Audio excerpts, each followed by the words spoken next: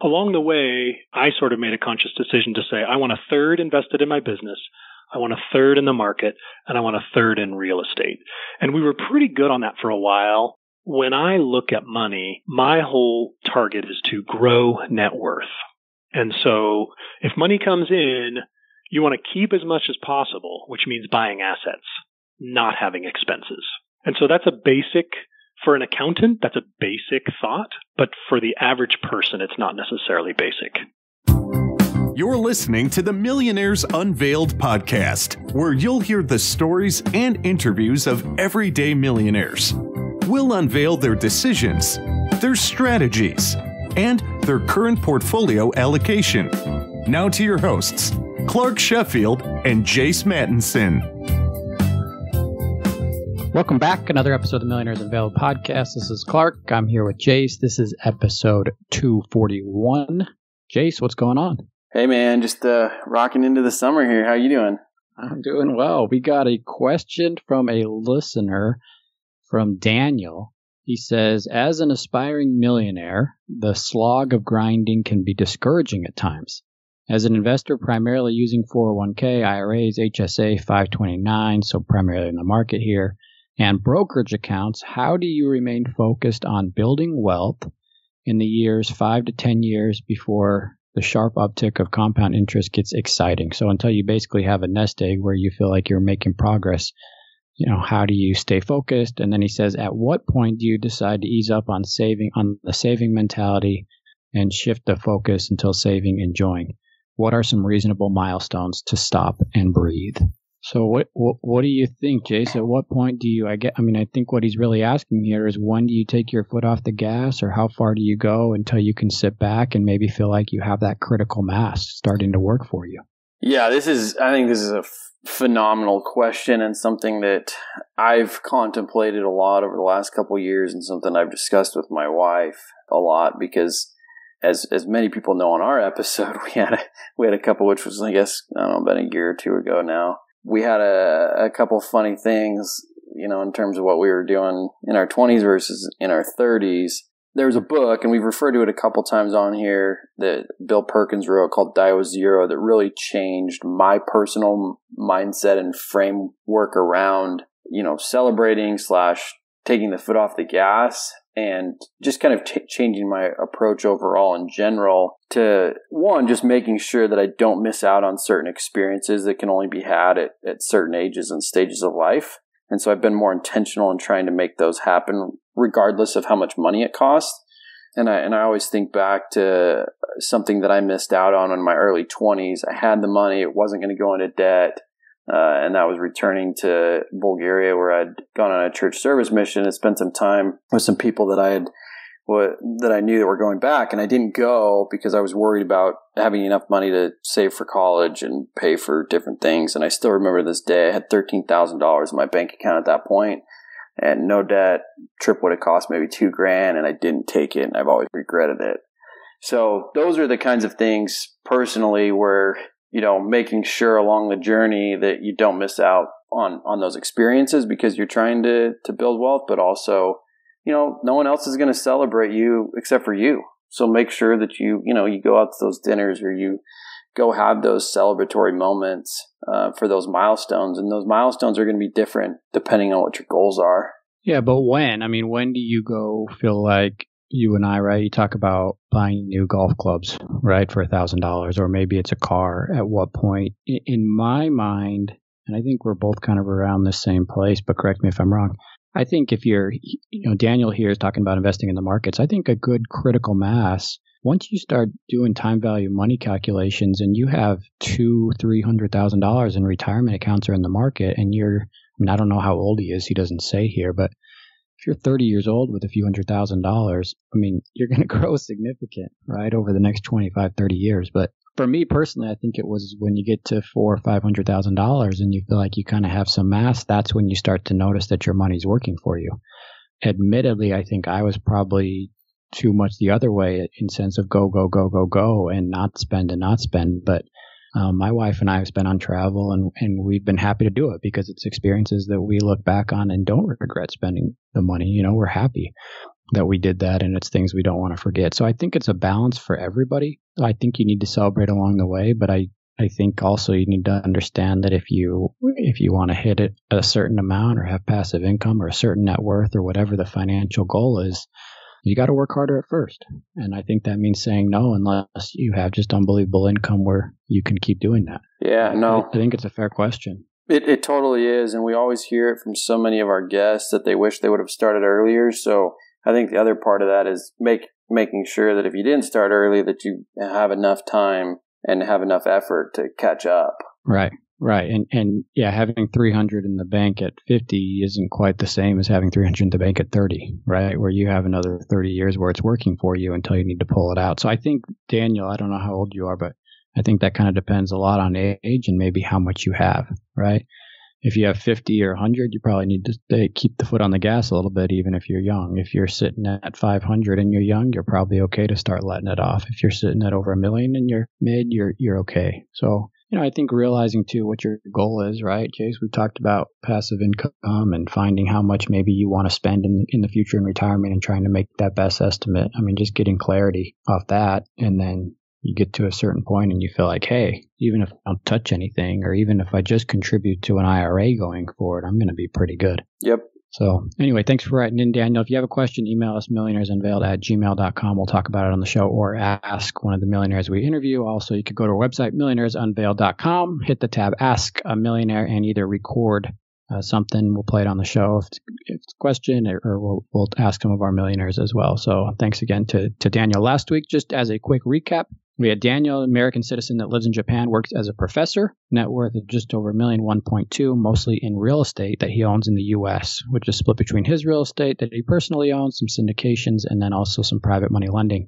He discussed, pretty interesting, it's not a discussion we've had on the show previously, but some of the financial challenges that arise from investing in the U.S. while living abroad, and also the difference in mindsets that he's noticed between those he associates with in the U.S. and those who he's associated with Japan, I believe, for the last 10 or 12 years or so. So a little bit more of a different mindset of investing. So thanks to Daniel for coming on. This week we have Adam, net worth of 4.3, former accountant turned financial advisor and business owner.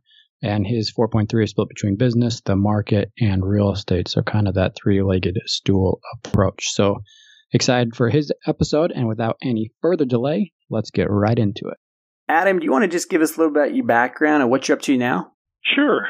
I am an investment advisor that deals with money every day, and I've owned my own advisory business for nearly 20 years, and I currently split time between Arizona and the Pacific Northwest and get the best of both seasons. Been married for 20 years this year, have 2 children, and they go to public school just down the street from our house. And just a year ago, we took a 9-month hiatus sabbatical in an RV, a truck and a 30-foot trailer, and we tried to hit 48 states in 52 weeks, but COVID derailed us. So that's me. Awesome. I don't want to get into a bunch of this, but before we do, what is your net worth today? We are at 4.3. And what is the makeup of the 4.3? So about $1 million is what my business is worth. And then I have retirement accounts that are another $1 million. And then I actually have a sports card collection that's worth probably $50,000. Have my dad's old Pete Rose rookie and some other really highly valued cards. And then we have a bunch of real estate. So we were at 17 units, my wife and I, but we've sort of scaled that back, and we're continuing to scale back. Prices are really high, and it's a good time to sell. So I suppose it'd be about $2 million in real estate, maybe a little more.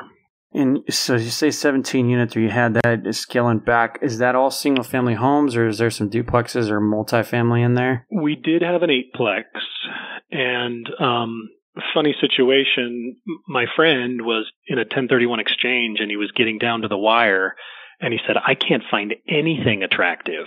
And I said, well, if you get desperate, you should go take a look at my 8-plex and let me know if you want it, and we'll make a deal. And he ended up saying, I need it, I want it, let me have it.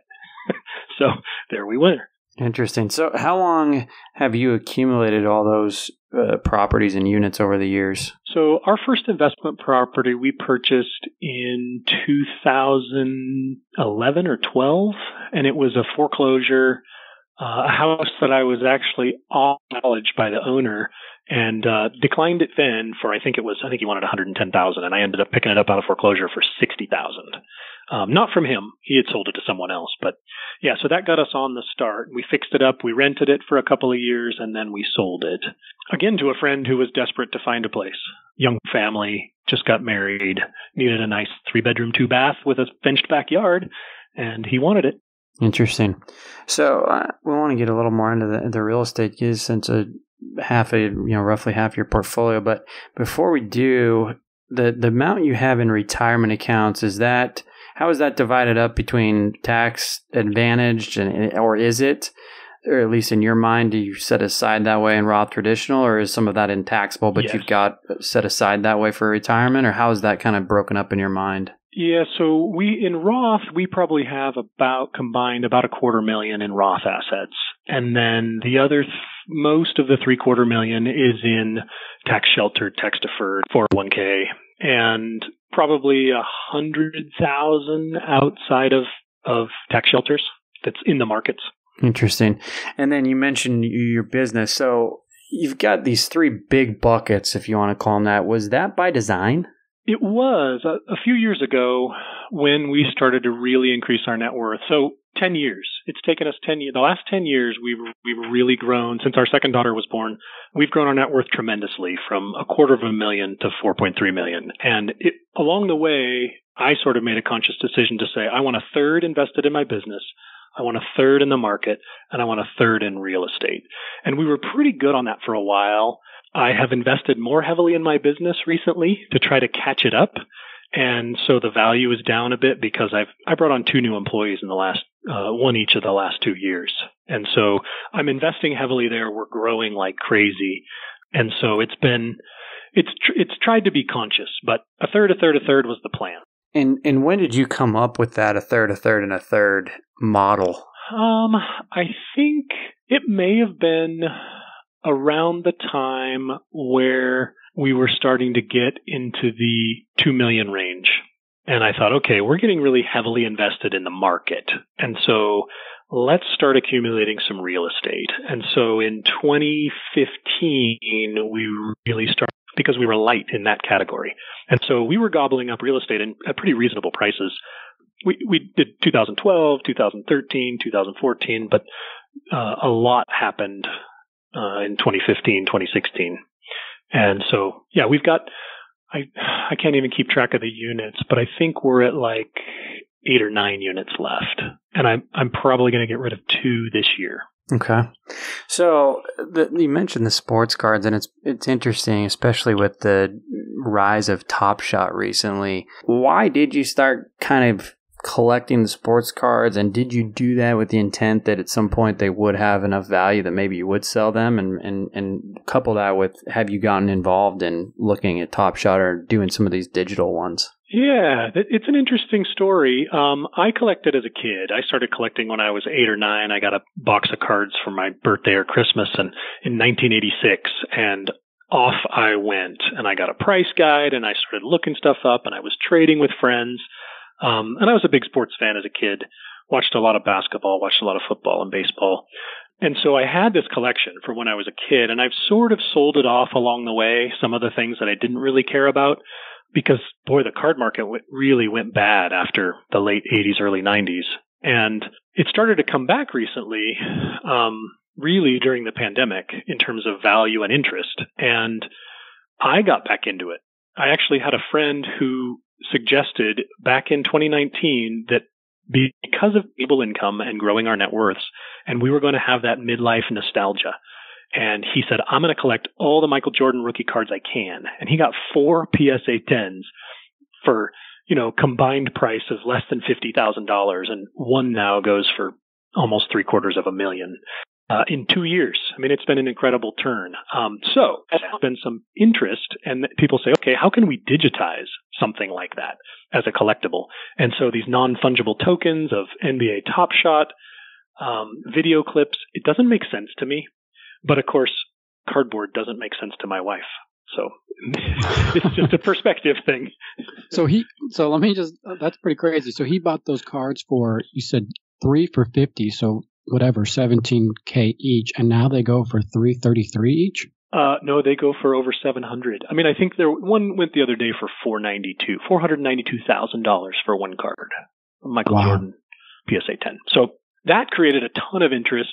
I mean, just watching the exponential growth of that got me going again.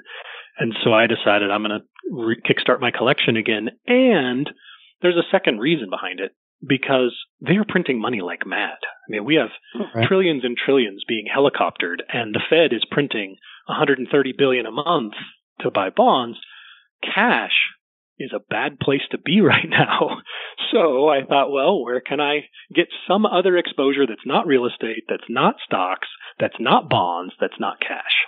And sports cards are of interest to me. So what's your take on that? Because it seems like most asset classes are highly priced right now. Some may be even inflated. Do you think sports cards in 10 years are worth more than they are today? I do. I think there was a major inflation in January, February, March this year in sports cards, and we've taken a step back from that. Just the Jordan as an example, it went for $748 and then $492 2 months later. And so that's a 33% drop in 2 months. And I think that's sort of like what happens in other markets. There's a big hype, there's a big push, and then people say, whoa, what am I spending $750,000 on a piece of cardboard for? Come to find out, it was celebrities that were outdoing each other saying, I paid more than you for my Jordan kind of thing. And it was a pride thing, because guess what? Helicopters of money are being flown, and people don't know what to do with it. So did your friend sell the Jordan cards, or is he holding on? He still has 4, and he just sent one to Golden Auctions, who is the big one that got those big dollars, and they have all the celebrity clients. And so he sent one in, and it's going to come up in one of the auctions in the next few weeks. Wow. Pretty amazing. And what's your Pete Rose rookie? Is your highest price card? Yeah, it's currently at PSA getting graded, and they're backlogged like 3 years, so it's pretty bad. But I have a Larry Bird Magic Johnson rookie card, and that one is my favorite because those are from my childhood, and it's worth probably between $5,000 and $7,000. That's probably my best card. Wow, amazing! That's 5 to 7 in Jordan's 5 to 700, right? Yes. See, it's a value, and so it's a good one to hold. Interesting. Yeah, it's just the craziest of asset classes have started going up and coming back. I mean, Jason and I joked a few weeks ago on our introduction that like Beanie Babies and everything else was going to come back because people were just buying things, and GameStop, game cards, everything just seems to be going. Bitcoin, yeah, exactly. Garbage Pail Kids. Yeah. So let's go back in your history a little bit here, Adam. You're an investment advisor now. What did you do before that? Let's get into your story here. Sure. I started out at a software company, but I'm not a tech guy. I'm more of an accountant. And so it was an accounting software firm. And so I worked there for about 18 months, decided I didn't want to climb the corporate ladder. It was a large organization, publicly traded. And so I left them to become an actual accountant and worked with a very small company where basically I did all the work. I was the accountant and controller, and the owners made all the money. And I became a little envious because I saw the checks I was cutting them, and then, of course, I saw my own payroll check and decided I wanted to be like them. And the reality is, and they told me, they said, we're going to give you an MBA just from being here. I only have a bachelor's degree. And they said, you're going to get to touch all the dials, and we're going to teach you business. And it was incredible. They did just that. But what they taught me is that I want to be an owner of a small operating company. And that was the way to wealth that they showed me. And I believed it. And so I said, well, I'm going to start my own company. I'm happy to continue managing money for you guys, but I'm going to also open up to other clients. And that's where I started my venture. Awesome. And you've continued to grow it today. Yeah, we're growing. I mean, we're growing double digits pretty much every year since I started in 2002. Awesome. And so you talk about the 3-bucket approach you mentioned, Jay, small business, markets, and real estate. Is that what you advise clients to do as well? I do if they have the aptitude and the capacity to own a business. Owning a business gives you a lot of flexibility in terms of how to save and invest, because a lot of people don't have access to retirement accounts. A lot of people, they don't have tax advantages. And so both real estate and a small business give you some exposure to those items. And as a planner, I see these opportunities and I try to share them with people and say, hey, they're frustrated because they pay a ton in tax. I say, well, and maybe their wife doesn't work. Well, what if your wife started her own business and you both started saving for retirement there, and, you'll have some tax write-offs. There are things you can write off when you own a company, or similarly, when you own real estate. I tease that I tell my clients climate like Las Vegas or Arizona, because you can travel down there to check on it, and, your travel is potentially a write-off. Yeah, totally. I got to ask, as you've been working with all these clients and working, in this space and working with money, what are maybe some of the most common questions or common problems and mistakes that come up over your 20-year career? I think just people having the financial literacy to know, if I want to save and invest, where should I start? I had a young guy text me the other day and he said, should I do a Roth or should I do index funds? And I said, yes, you should do both. And you should do index funds inside your Roth. He goes, what? I thought they were different. And he's a college graduate, and a Roth is the umbrella. It's the type of account. It gives you a tax shelter. And then what you invest in inside there is, whatever you want. It could be bank CDs. But, so the difference between just having that financial literacy to say, he was ready. I want to start saving and investing. Should I do a Roth or should I do index funds? Because he's heard both of those, bantered about. And of course, he should do both. Do index funds inside his Roth. And he said, okay, I just went to Vanguard and I opened up a Roth. I said, perfect. You're off and running. The other one that I was going to mention was, a lot of times, especially real estate investors, they focus on cash flow. And so they want to know, what's my cash flow? What's my cash flow? And back in the heyday of real estate, they were actually doing negative amortization loans to get better cash flow, which looked really good until values dropped and places foreclosed because the loan was far more than what the value was. And so cash flow is good. There's nothing wrong with positive cash flow. But when I look at money, my whole target is to grow net worth. And so if money comes in, you want to keep as much as possible, which means buying assets, not having expenses. And so that's a basic, for an accountant, that's a basic thought. But for the average person, it's not necessarily basic. Totally. So to that notion of buying assets and acquiring assets, at some point those assets get converted into cash flow that you live off of, right? Whether it's retirement accounts or paid for real estate that creates that income stream. Is it good for people to ever flip that switch, or should they really, in your opinion, always just be focusing on accumulating more assets? Well, at some point you flip the switch and you have enough assets to provide the cash flow that you need for the rest of your life. And for the typical person, that's when they become eligible for Social Security, because that's a big cash flow spigot for most Americans. You become eligible at 62, but benefits max out at 70. And so any time in that range is typically when people flip the switch. The FIRE community says, we're not dependent on any date for Social Security or Medicare or anything. We're going to accumulate enough assets that we can live on just the income from those assets at some point. And sometimes I just had one we did a plan for. She's 43 and she's done at the end of this year. She will not have to work again. She has just saved and rattled and, invested aggressively in low-cost index funds and done tremendously. So in that case, or just in general, in those cases where people are, achieving that financial independence, or the FIRE community at an age, much before what has been the traditional norm, what kind of incomes or lifestyle are they living on? We're talking 70 grand, 80 grand, 120 grand, kind of what's the range there for a majority of them? Well, there is quite a range. So I don't know if you follow Mr. Money Mustache or some of those others, but there's a guy I think that lives off $15,000 a year, and that he has enough assets to provide that, which it doesn't take very much. I mean, it'd take $250,000 or something, and you could probably do it. And that's what he lives on. But then, so that's lean fire, and then there's fat fire, and those people are generating six figures, typically six figures per member of the household. And that's fat fire. So you're living large. And the rule in fire is 4%. So if you have $1 million, you can generate $40,000 of income. And the question is, would you be happy not going to work tomorrow if you could make $40,000 a year from your assets?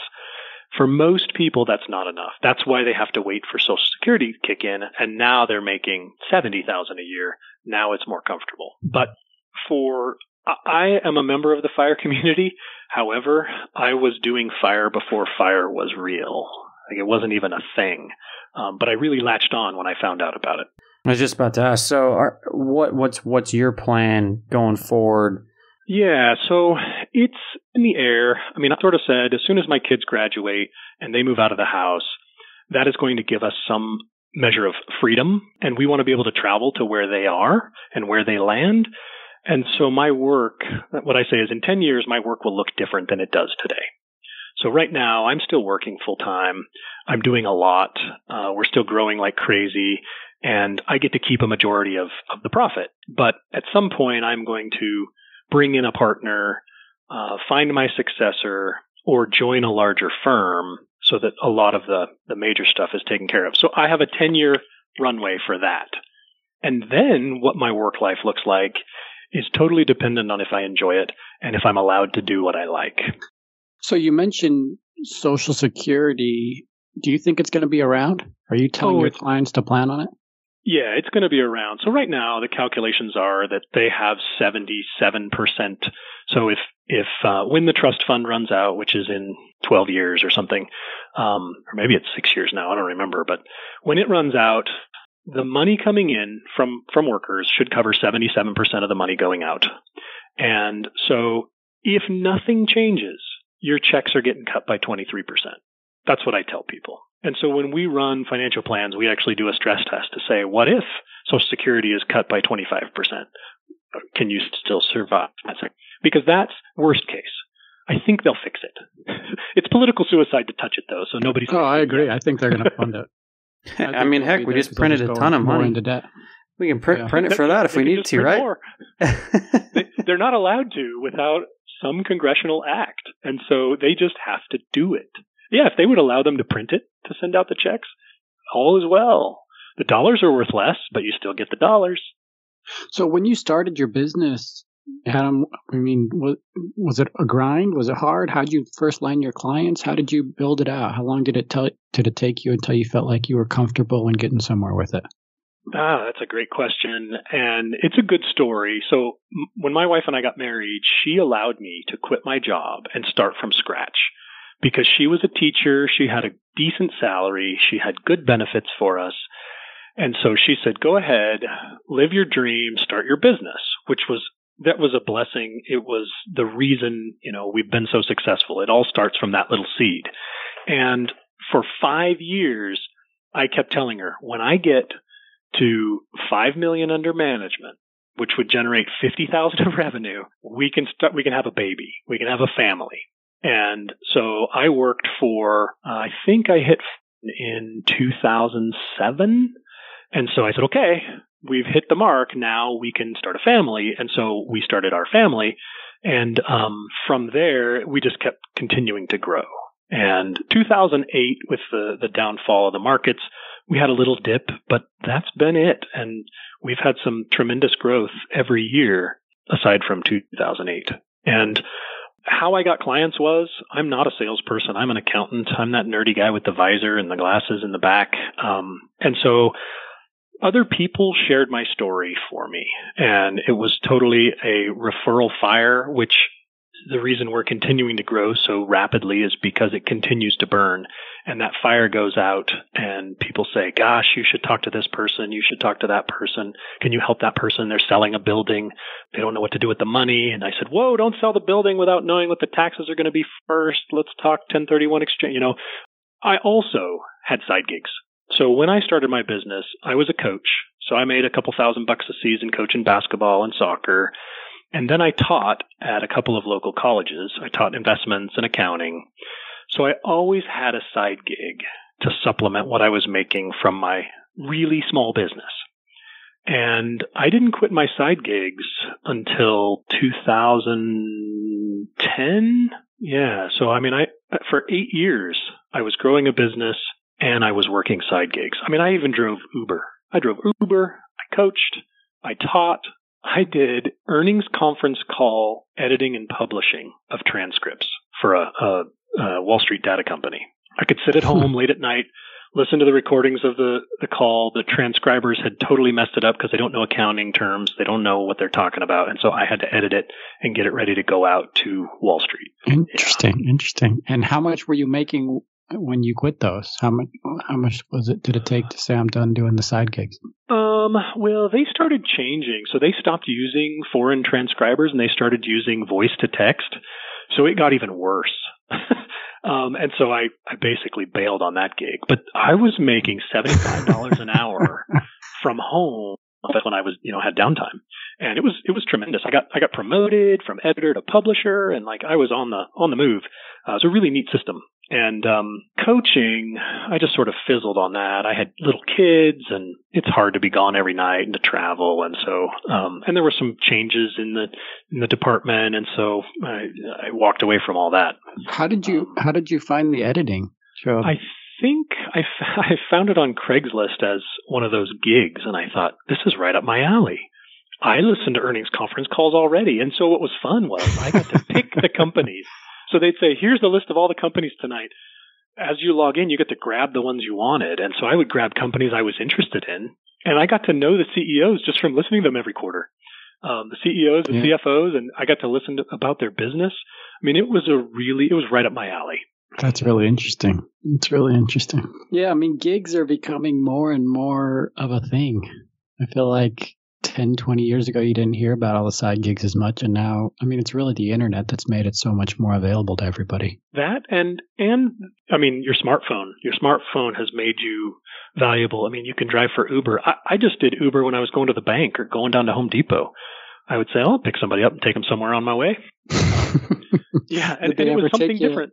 Did you ever have to go in the totally opposite direction? Yes. I picked someone up at my bank, and I drove them all the way to the other side of town. And I was thinking, okay, I was going to go home after going to the bank, but now I'm going over here past the airport. Yeah, but, it was always good money. Those long trips are good money. Yeah. So it was worth it. You make $40 to drive them around. No big deal. Yeah. We interviewed a guy, Jace, a couple months ago. We haven't launched the episode yet, but he said he would leave for work in the morning. He was living, I can't remember the state, but he would drive right by the airport to go to his work. And he said if he timed it right, he would pretty much always pick somebody up. He was in Phoenix. In Phoenix, right? Yeah, coming from the East Valley down into the Phoenix airport. So he's coming from the eastern side of the valley there. Yeah, it's amazing. And, to pick up $30 or $40 on your way, there's your lunch and you can take a friend out. Yeah. Yeah, exactly. So let's go back. I know you mentioned a little bit with Jace here, real estate. Let's talk about how that got started and if you want to keep building it up or you're phasing it out. What's your plan with that? Yeah, so my wife stopped teaching when we took our RV trip 2 years ago, and I said, okay, when we get back, I would like you to take over property management, because I was trying to manage the properties and manage my business, and I was overwhelmed, and she was working full time. So I said, let's do this. Let's take a sabbatical and let's come back and you focus on the properties. I'll focus on my business. We'll be great. And that's been working out well. There are some reasons why we want to scale down. We have 4 Airbnb units, and those are pretty intense with turnover, restocking, cleaning, making sure things are ready to go. And repaired and fixed, and communicating with tenants. Nobody can figure out a lockbox. Nobody can find directions. A lot of old people come down to Arizona in the winter and they don't really know how to use technology. So you're often helping them. So the Airbnbs are pretty intense work for her. So we're going to scale back one of those units. And my idea is that we're going to 1031 exchange, but we're not going to 1031 exchange into another landlord-heavy headache. We're going to 1031 exchange into a DST followed by a REIT. And I don't know if you or your listeners are familiar with IRS Section 721 that says you can 1031 exchange into a REIT. And what's magic about it, and this is a big fire community thing, is let's say you have $250,000 in cash that you're in equity that you're going to 1031 exchange. So you 1031 exchange it into a DST, which is a Delaware Statutory Trust, which is an allowable real estate trust that exists for less than 10 years. You get rent checks. You don't have any headache. So those are beautiful in a way. They're just very illiquid. The beautiful thing about a REIT is that it's very liquid, and you have lots of properties, lots of diversification. And so it's sort of a dream of mine, and I've counseled clients to do this, and I'm going to be the guinea pig that does the 1031 to a REIT. And so I want to do that this year with either one or two of our properties. Interesting. I don't think we've heard somebody doing that yet on our show, at least. And maybe I'm sure there's people that maybe have explored doing something similar, because we do have quite a few that come on with real estate, but I don't know of any that have gone into a REIT. So after you do that, I'm not as familiar with that section of the code. Can you take it out of that REIT and go back into real estate? You cannot. So the REIT is the terminal place. So the beautiful thing about the REIT, so here are a couple reasons why I'm young to do this. It's more meant for people that are in their 70s or 80s that have owned real estate for years and years and are done. But the beautiful thing is the heirs still get a step up in basis of the REIT shares. So let's say all the heirs inherit an apartment complex. And one of the heirs says, well, I want to keep collecting the rent checks. And another one says, no, we should fix it up and sell it. And the other one says, I don't want to spend all that money. Let's just keep collecting the money from being a slumlord. Or I don't want to fix it up. Let's sell it as it is. Now you have this fight of all the heirs in this apartment building. What if they all inherited shares of a REIT with stepped up basis? They do whatever they want. They take the money out. They do whatever they want. Mm-hmm. No question. They each get a third of the shares. So that's one beautiful thing of it. The second beautiful thing is if you have taxable income less than $80,000 as a couple, you don't pay long-term capital gains tax. Well, guess what? What if I only sold 80,000 of REIT shares that gave me 80,000 of gains? I would pay zero capital gains tax on it. I can't sell only 80,000 of my apartment complex. So you can chunk it out and provide yourself retirement income that's potentially tax-free. So that's what I like about it. And so I need to be the guinea pig because I've told lots of people, I've told you, I've told some clients, this is an awesome idea.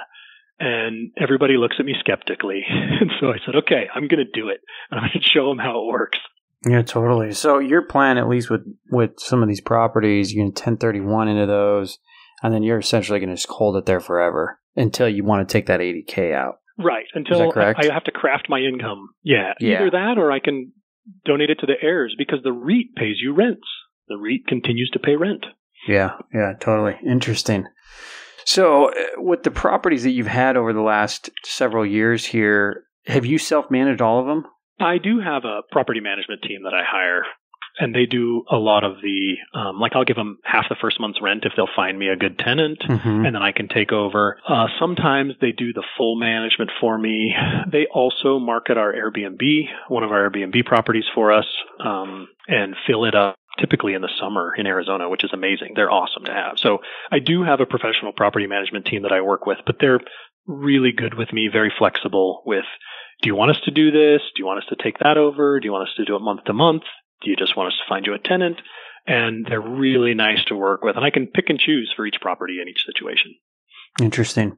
So as you've acquired these properties, you mentioned earlier that it's all about, accumulating assets. When you were buying them, was looking at the cash flow or potential cash flow something that you have evaluated or took a look at during the underwriting process? Is there more, can I buy this at a decent enough deal so that down the road, it doubles and triples in value, based on the appraised value or the, what sell price or whatever? What was kind of your strategy there?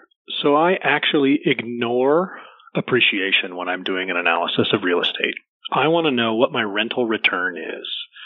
So if I'm putting $50,000 down on something, I want a 5 or 6% rental return. And so I have to calculate what my cash flow is going to be and make sure that it's 5 or 6% on my cash.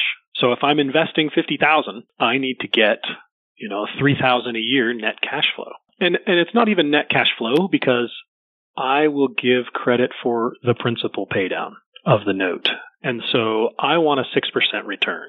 So it's only the interest cost of the mortgage that I'm worried about. Because what else am I going to do with that $50,000? I'm going to go invest it somewhere and I'm going to get some return on it. Well, some of my mortgage payment goes right into equity. So that's not an expense. That's an asset I'm buying with that piece. So that's when I talk about cash flow, it's not about cash flow. It's about rental return in my mind. And then the appreciation I consider as gravy. And I tell my clients to do the same thing. I said, don't think about appreciation because you don't know. You don't know if it's going to appreciate. You don't know if values are going down. You don't know if it's going to beat inflation. So just ignore it and just assume you're going to match inflation. Yeah, if that, even sometimes. Right. Depends on the market. I mean, if you want to be conservative. Yeah, exactly. So, Adam, what's your thought on cash?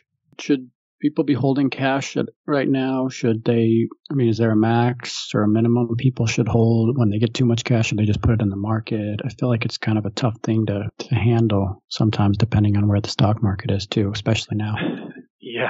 Yeah, stocks are richly valued. Bonds are scary. Cash is a great short-term holding. Never be afraid to hold cash for 3 months, 6 months. If you don't know what you're going to do next, cash is fine. But cash is not an investment. And so it's really a holding place. It's just a bookmark. And you have to decide at some point what you're going to do with that cash. It might be buy a piece of real estate. It might be buy a business. It might be put it in the market. But today, cash is scary because the government is helicoptering it down to everyone. I just got an email this afternoon about the economic injury disaster loan or emergency something disaster loan, the EIDL. Yeah, EIDL. Yeah.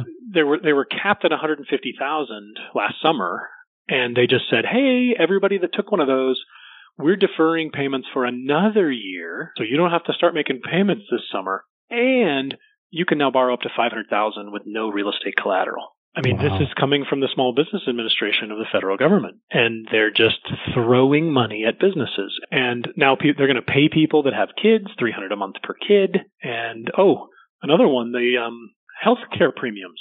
So everybody who accepted a subsidy at the beginning of the year, typically you do your taxes and then you figure out, did you qualify for the full subsidy or do you have to pay some back? This year they said, don't worry, nobody has to pay it back. Regardless of how much, you could have made $500,000, you don't have to pay your healthcare subsidy back. And so more money in the system is scary to me. We are awash in cash. And so sports cards are something that's different, that's not stocks, that's not cash, that's not bonds. So I thought, I'll put a little bit there. It's an interesting space. Yeah, it's kind of like to throw it at it and see what happens. And most everything's going up right now. And I think sports cards, I buy only vintage stuff, stuff from my childhood, 20, 30, 40 years old. And that stuff, they're not making any more of it. And it's not coming out of the woodwork. So I think it's going to hold values. Yeah. So do you have a net worth goal, Adam? I don't have a net worth goal. My goal is that when my kids go off to college, that I can do whatever I want. That I can put them through college and not have to slave away and work for someone else or, be a slave even to my clients. I sometimes feel like I'm a slave to my clients today. They call, they email, and I must get back to them. And at some point, I don't want to have to. I'll either have a team to do that or I will have moved on. Yeah. Well, let me wrap up here with some rapid fire questions and then we'll get into some last words of advice. But first, real quick on your allocation, you have almost $200,000 in, what is it? Do you have ESAs, education saving accounts? Yep, I have education savings accounts and 529s. And 529s. Okay. What's your plan with that? I think you're probably, Jay, correct me if I'm wrong, one of the highest in education accounts at almost 200,000. For sure. Interesting. Okay. The plan is, and I wrote a newsletter article years ago about a legacy. And even if my kids don't use the 529, they can pass it to their spouse or their kids. And so if I start the balance growing now and they don't need it or they don't use it, it just continues to grow for the family, and it's like a legacy. And it's a well-intentioned, use for education only, reap the rewards of the tax-free growth idea. And so if you can continue to pass it down from generation to generation, hopefully nobody will have to worry about saving for college. What are the rules if you, let's say you have a couple kids and you can't spend it all? What are you able to then? What else qualifies? It has to be for qualified education of immediate family. So I think cousins count. So it can be your brother, sister, father, mother, daughter, son, grandson, granddaughter. And so, ideally, we're not going to touch that except for our family's education. So maybe my daughter marries someone who is from another country and they come to the U.S. and they want to go to college. Well, great. We'll probably have some money to help them. Yeah. So that's my thought. It's a family legacy that I can feel pretty good about. Yeah, good for you. And then HSA, you have about 30,000. Yeah, those are becoming more popular, but probably not as popular as they should be, right? I think I was just talking on a walk with my wife yesterday that HSAs were a really good idea 20 years ago when they came out with them, and they just didn't get traction for whatever reason. And unfortunately, there is not an HSA qualified plan that I can have in Arizona, the county I live. And so we are no longer allowed to contribute to it. We do spend out of it, but I know the fire community's idea is that you spend on medical expenses out of cash flow and you save the receipts. Because then, at whatever point in the future, you can pull that money from the HSA tax-free, and you've got a receipt to back it up, even if it was for 10 years ago, that says, right, nope, I took that money out, and it was to cover that expense. And so it's a really flexible tool for tax-free growth. Yeah. I tease, it's the only money the government will never touch. And my brother-in-law, of course, says, what if I pan for gold? And I said, yeah, they're going to want a piece of it. You're supposed to report it. Of course, yeah. So, Adam, you're at 4.3 million, over 4 million here. Does that surprise you? Did you think you'd get there? I remember when I was in high school, my goal was to be a millionaire by the time I was 40. And a couple of years ago, I got together with my old boss from when I was in high school, and they were retiring. And she said, well, did you make it? And I said, did I make what? She goes, did you make it to 1 million by 40? And I said, I did. In fact, I did. And the reality was, is we were at 2 million when I hit 40, but I figured one was for me and one was for my wife. And how old were you when you hit your first million? Let me see. I just had that up here. My first million, it was back in 2012. So let's see, 35 for my first million. And then your second came how many years later? 5 years later. And then what about the third and fourth? I hit 3 million in 2 years. So 2 years for the third million and 2 years for the fourth million. Yeah. So wow. I look at 700,000 in net worth. Pretty incredible. Wow. I mean, the market's been very friendly, both real estate and stock. Oh yeah. The last 12 years or so. Yeah. I mean, pretty amazing though. 250,000 to 4.3 in 10 years. That's some pretty wild growth there. Yeah. We intended to save one salary at all times. And so with both of us working, we were saving $4,000 a month. So it was rapid savings, rapid growth. Wow. Good for you. So what's your driver now? What drives you to keep going, and what previously did drive you? How did that, psychologically deep down, how has that changed? I think I'm really competitive by nature. And so I always feel like I'm out to prove something and win. And so this is like a game with myself that I can win. I'm not beating anybody. I'm just winning a game it's like solitaire. I want to see that net worth grow, and I want to make the decisions that help it. And a big part of that's tax planning. A big part of that is, forcing systematic savings, things like that. And so it's really hard to change that mindset. I have clients that are in their 70s that continue to accumulate. And I keep telling them, I'm going to spend this. When are you ever going to spend this? And they just can't change their mindset. They have pensions coming in and Social Security coming in and rents coming in, and they just can't spend it all. So they keep saving. Will I'm you afraid I'm be going to able be to? that person. You will? You think so? I don't know. I'm a little worried for myself because I see these people and I think I might be like that. I mean, at some point, enough is enough at some point. Yeah. And I don't know what that number is. There's So also some fear. I mean, you talked about it. Assets are richly valued. And so there's fear that this $4 million turns into $2 million. Yeah. I work really hard and poof, half of it could go you away. say, how much do I really have? Yeah. So, final question here, Adam. We talked a lot, so appreciate the advice and everything you've shared. But just in closing, what advice would you give to somebody who's starting out, or if you'd rather go a different route, what are some mistakes you've made that you would advise against? Yeah. So, in terms of rules of thumb, save first, spend last. So typically people will spend and then they'll save what's left, and if inevitably there's nothing left. So the point is, pay yourself first. In business, it's called profit first. So you set that aside and then you craft your budget out of what's left. Same thing for your personal budget.